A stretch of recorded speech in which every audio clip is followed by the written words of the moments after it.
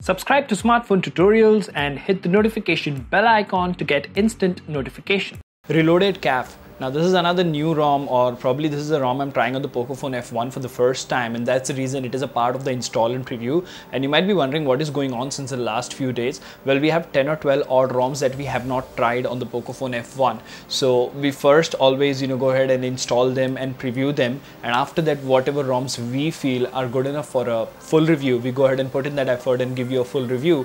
And maybe by the end of July you will have 1 or 2 ROMs which will come out as the best ROMs, if that is the question that you have. And remember, every day in the morning at 9 AM we have a video premiering on Smartphone Tutorials.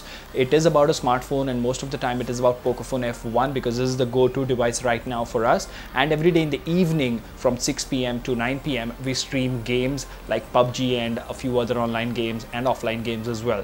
But before we do all of that, if you haven't already, please subscribe and hit the notification bell icon so that you get notified every time I upload a video. At the same time, here's a card to my second channel, that is Kratos390. Go ahead and check that channel out as well. Now without further ado, hello awesome people, welcome to Smartphone Tutorials. My name is Kailash. Let's get going.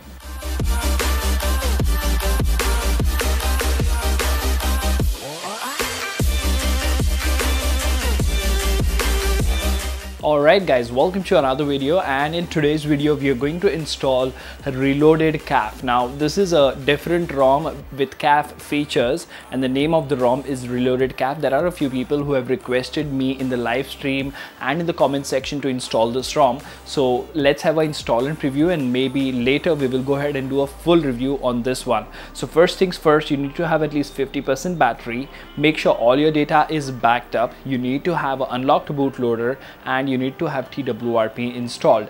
The files that you will need, of course, as always, are vendor firmware, ROM file, open Google Apps, DFE with Magisk. All 4 files should be copied in your phone's internal memory or SD card, depends on your preference. Now once you've done all of that, you just need to go to wipe, advanced wipe, Dalvik cache, system data, swipe to wipe. And once the wipe is complete, we'll start queuing files. So go to install, and first select the vendor firmware, add more zips, and Reloaded-CAF, add more zips, and then select open Google Apps, and then select the DFE with Magisk, swipe to confirm flash.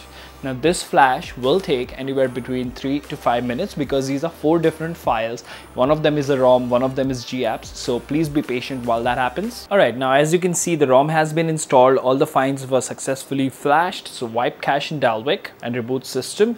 Now the first boot will take anywhere between 2 to 5 minutes. Please be very patient. And I'm trying this ROM after a very long time, so actually let's go ahead and have a look at the boot animation.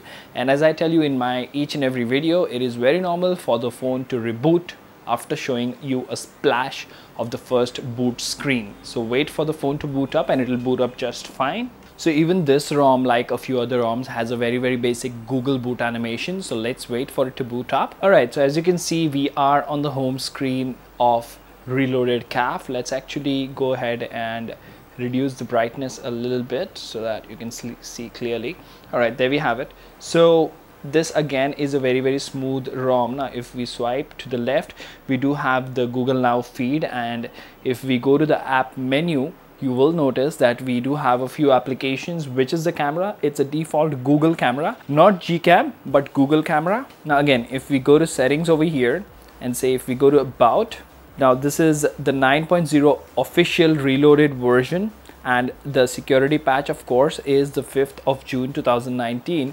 Let's see what is different when it comes to settings. First of all, it doesn't have a black theme, which is always a welcome addition, at least for me. I know it doesn't really make a lot of difference to these devices which have LCD displays. In fact, it doesn't make any difference at all, but still a black theme looks much better. So what do we have here? We have network and internet, connected devices, apps and notification, all the usual stuff.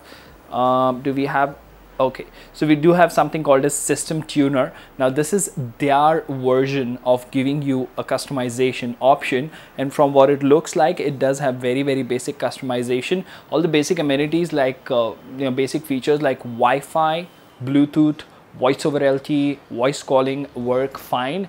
Video calling and all works or not, I will cover that in the full review, but as of now all the basic things are working just fine. So you do have status bar customization, like you can add the voice over LTE icon over here.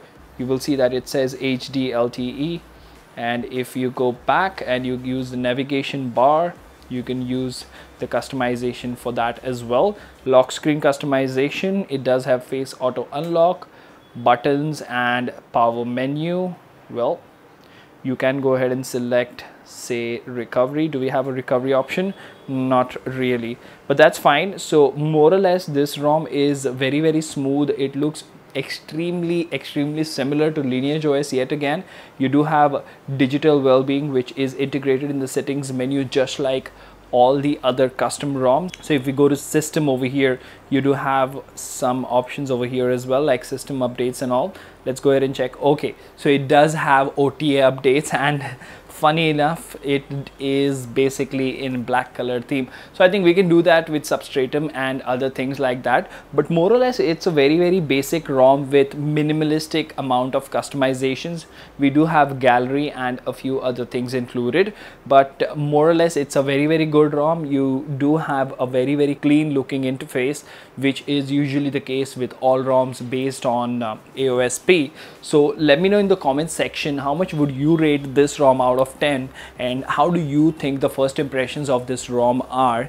And do give this video a like, because it really helps this channel a lot, and I will be using this in the next few days, and in July, on one of the days in July, you will see a full review for this particular ROM.